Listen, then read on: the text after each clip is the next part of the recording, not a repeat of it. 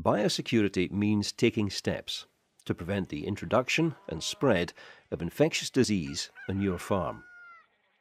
This leads to increased production efficiency, creates better animal welfare, reduces the use of anti-microbials and wormers, and creates safer, healthier food. But where do you start? Well, don't rush off to tackle all the diseases you can think of. Instead, work with your vet to identify the one or two diseases that are causing you the most trouble and put all your energy into tackling them first. Two livestock diseases of high economic importance where biosecurity is critical to disease control are sheep scab and bovine viral diarrhea, or BVD. Sheep scab is a highly contagious disease caused by the mite Psoroptes ovis, which infests the skin surface, causing intense itching, restlessness, wool loss, yellowish scabs, bleeding wounds, loss of production, and in some severe cases, death. BVD is a contagious viral disease of cattle. The disease may cause infertility and abortion, respiratory and gut disease, and again, in some severe cases, can be fatal. The main source of the virus is from persistently infected animals, known as PIs. These are animals which have been infected in the uterus before birth. PIs will always carry the virus, and therefore it's really important that these animals are culled. If PI animals are removed, then the disease will die out in your herd. The BVD virus can also be spread by contact of susceptible animals with infected ones, such as at markets or over the fence, and this is known as transient infection. Transiently infected cattle will shed infectious virus for several weeks, during which time they present a risk to other cattle. When looking at these or any other diseases, a good place to start is the Biosecurity Big 5 checklist.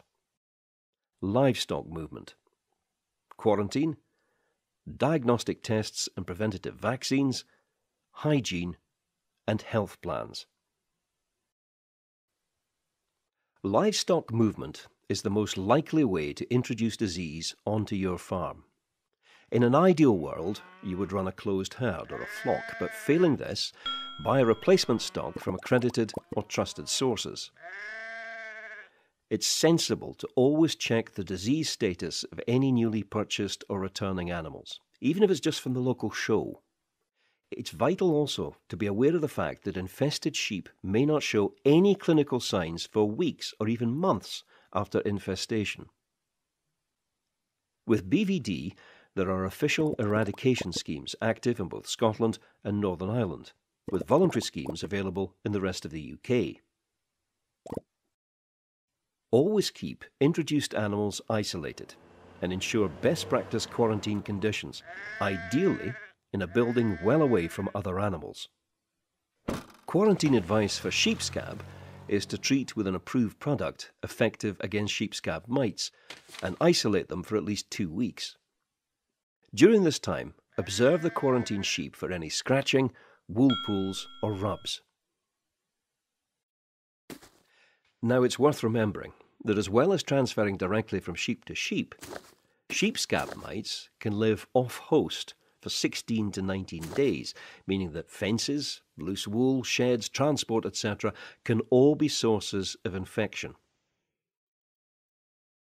The BVD status of cattle should be checked prior to purchase.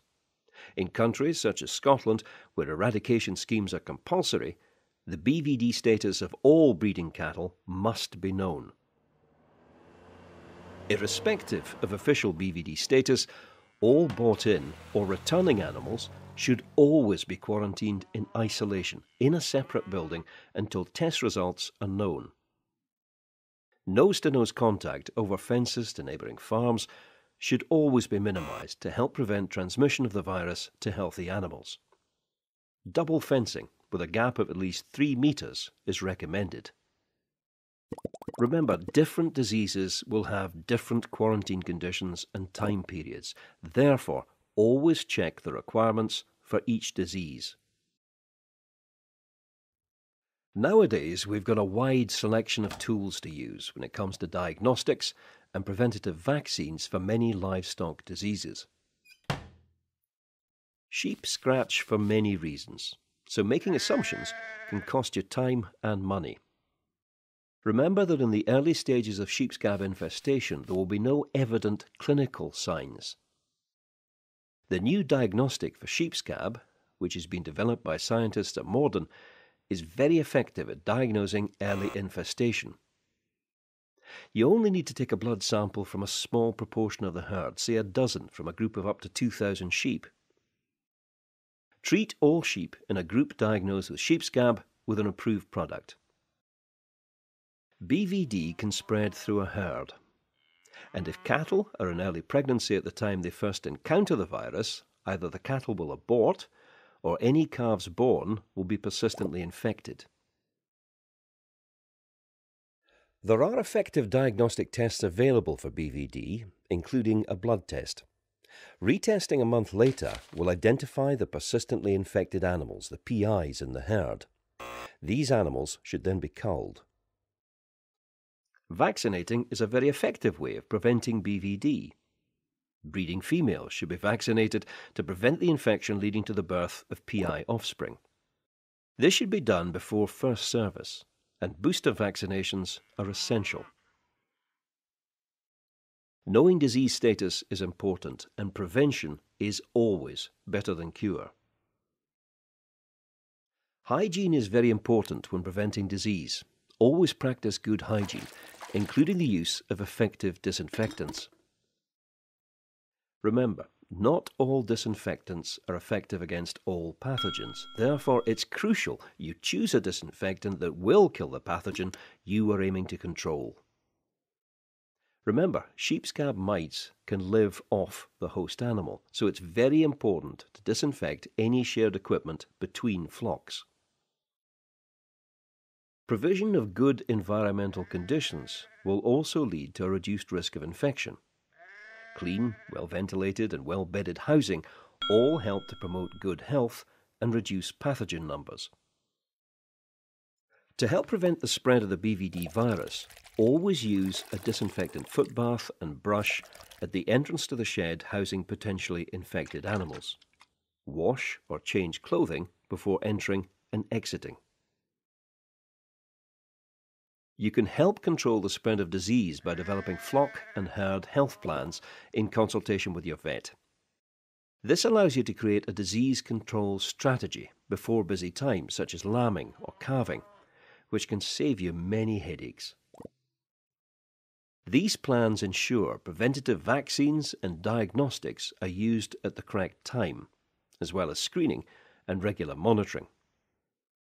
Healthier livestock will increase the production efficiency and profitability of your farm. By following the Biosecurity Big 5, you can prevent or control many key diseases. Always remember to check information on each specific disease. So follow the Biosecurity Big 5 checklist: livestock movement, quarantine, diagnostic tests and preventative vaccines, hygiene, and health plans. At Moredun, we are continuing to research into many key livestock diseases, focusing on diagnostics, vaccines, and disease control strategies, all aimed at improving disease prevention in your flocks and herds. If you'd like more information on biosecurity advice, please visit the Moredun website.